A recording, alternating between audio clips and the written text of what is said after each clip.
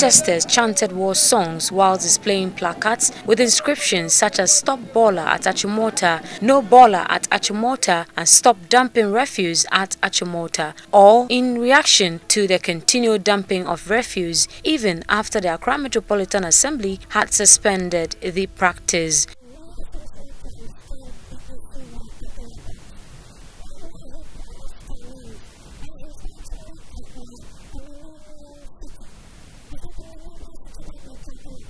According to protesters, all their attempts to stop the health-threatening waste dumping had proved futile. Residents say trucks carrying refuse come to the site at midnight to discharge, and recently the number of cholera cases reported at the Achimota hospital has shot through the roofs, and the residents have declared that if authorities would not stop what they themselves have outlawed, then they will see to it that henceforth nobody drops by to discharge refuse on the closed site.